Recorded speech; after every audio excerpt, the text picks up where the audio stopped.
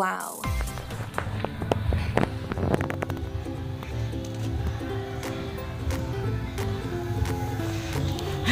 Andito tayo ngayon.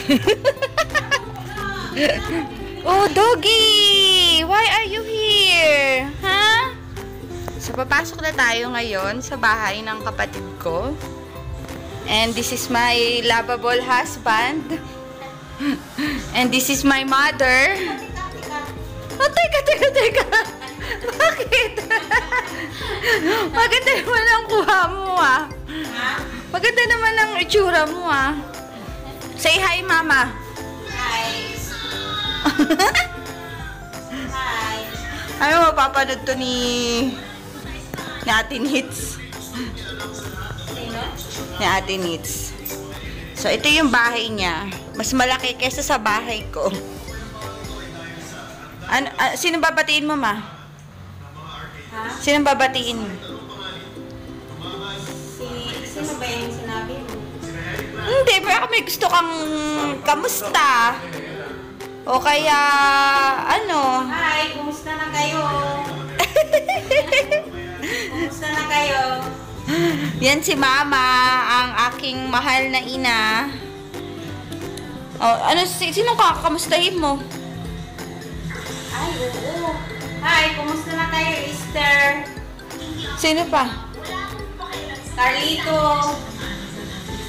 Oh. Rosalinda. Inday Mining. Kumusta na kayo?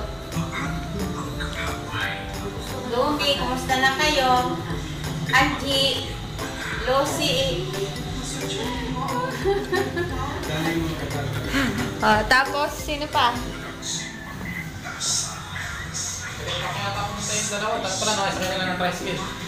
Oo nga. Wala ka na ikakamustahin. Ipopost ko to. Kunin mo na yung salapin ko. Parang malabo yata mata ko dyan eh. Susmiyo ka rin dali. Asan ang salamin mo? Ito.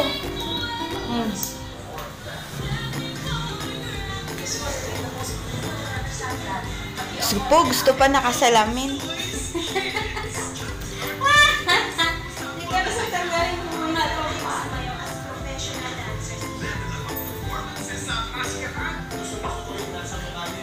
Ay! Kailangan ako ng boyfriend.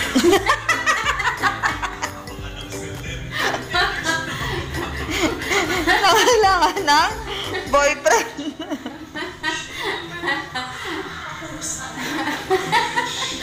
Totoo naman. Joke lang. Susmiyo. Lourdes, kumusta na kayo? Nita. Sa Ate Nits. Nita. Ludi. Kumusta na kayo, Lini? Nila. Nila pala si Nila. Hindi ko friend yun. Hindi. Sophie. Si Ate Gina. Gina.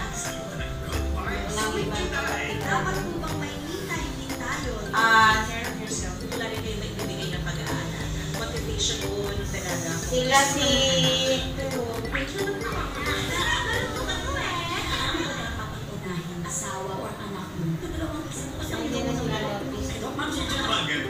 sila Miles. May pa-shout out si mama. Bilin.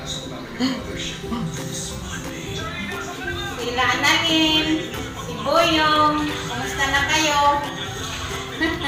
Wilma. Oo, si Tita Wilma pala. Kumusta na kayo?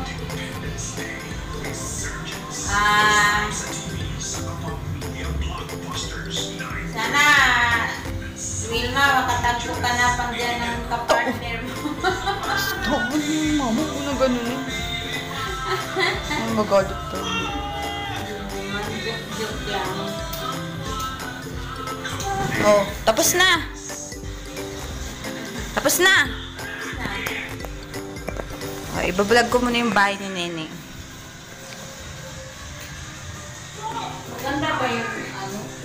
Maganda. Doon tayo sa likod. Natanggal pala lahat ng tiles din eh. Natanggal na pala lahat ng tiles din. Ang sarap ng hangin, oh. Ah, tinanggal na pala yung puno dito, no? Nabenta na ibig sabihin.